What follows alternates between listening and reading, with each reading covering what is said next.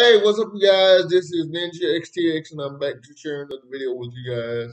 This video is actually lesson 1441 in our Chairbound Escrima series, and we're continuing on with our lessons in Bowie Night Club. Now, in Monday's lesson, I showed you guys another quick little form. Now I'm gonna break that form down for you guys, and I'm gonna leave you with some words of wisdom for this lesson. All right. So again, we're in the starting position, and this time we come up under the guard hand.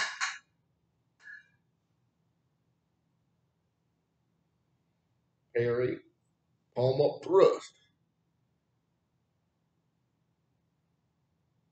As you retract the parry,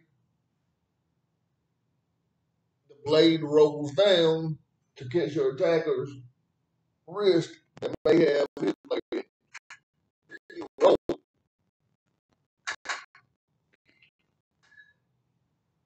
So you're catching with the guard here, or you're catching with the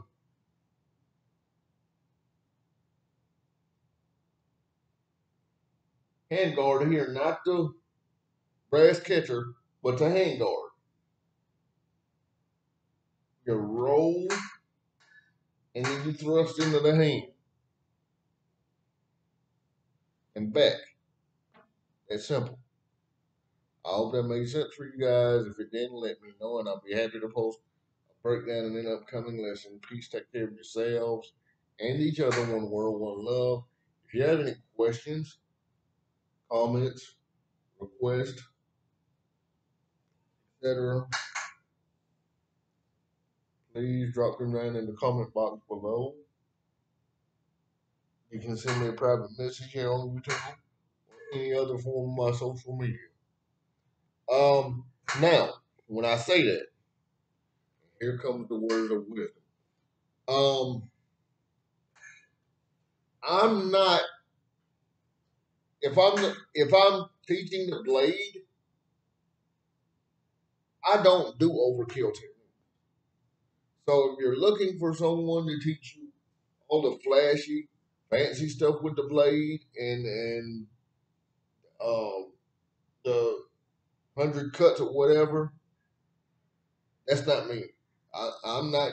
I'm gonna teach you how to survive with the blade and how to articulate your movements to the proper authorities if it should get to that point.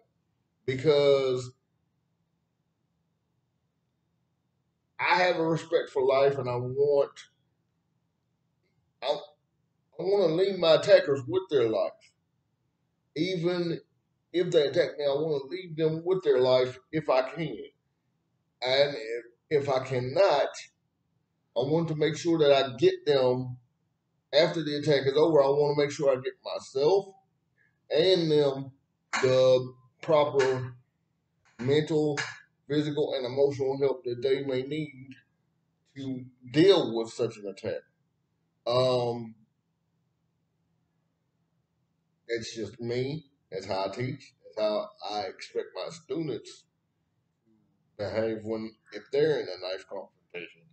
Um, that may be stupid and frivolous to some of you, but I don't really. I'm here to teach self-defense, whether that be physical, emotional, mental, spiritual, etc. I hope that